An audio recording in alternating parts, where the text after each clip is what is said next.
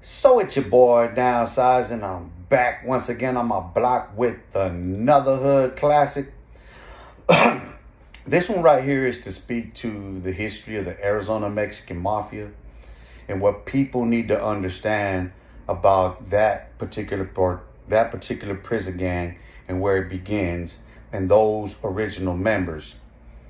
Because the origins of the story of the Arizona Mexican Mafia, it's nowhere near what the story told about California's origins is. As a matter of fact, the origins of the story here are of those type of brutalities.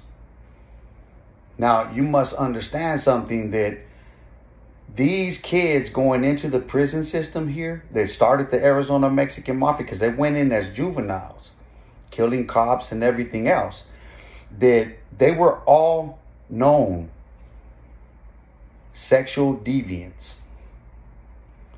Now, I get that it may cost me monetarily wise on this video to be saying these things, but it's a fact.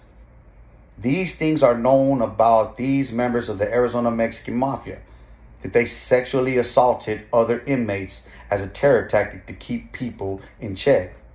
That was the greatest fear that they imposed upon people, is that you would get raped when you got to prison. That was what everybody feared in that time most. And you couple that with the fact that Central Unit led the nation in murders during that time. That it was run amok. There are those who were there during the 70s who would attest to there being 2-3 murders a week in one facility, one yard. One unit where they all had to come out. They all had access. It was a dog-eat-dog world of the worst that these gangs on the east side of Phoenix produced. And mind you, that's another thing. That those original members were from these original east side gangs that are the oldest here in the state. Until David Fieros comes on from Dupovilla Projects, and that becomes an issue. That terror tactic became an issue because there was those who never partook, never subscribed, and also the branding of themselves with a patch. That was another thing that David stood up and out against. And he was willing to kill and to die for it when he told Posse to meet him on the handball courts. Now, there's plenty of stories about all this, and I don't want to get into it. I'm not trying to glamorize what was done there. I'm trying to speak to the terror of what was there and why they did it. They were deviants. They were predators by nature.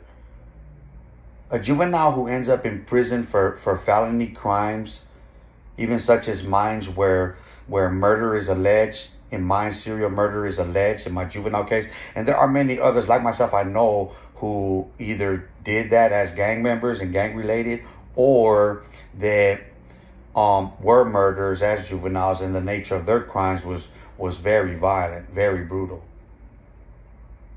And see, knowing the behavior of the people that the community I come from, because it's all the same. The behavior patterns are the same from one generation to the next. The only difference is that the next generation seeks to outdo the last. It is how we get to this point. See, you get all these dudes on here that tell all these stories, and they want to talk about just that, all the murder, the mystery, because it's clickbait. It's the devil's delusion of grandeur. It makes themselves look good to even have been there. But does it make them look good to have been there, to have participated in that? When so many lives have been lost, yet this is what they want to speak on. I speak against it because my moral compass leads me to do so, leads me to believe that these things are wrong, and to express exactly what I see wrong in them so that people can clearly identify those actions for what they are, and not delude themselves into believing that it's cool to do those things. It's right, to acceptable. If there's any justification for the crimes that are committed by these particular creeps. I know them.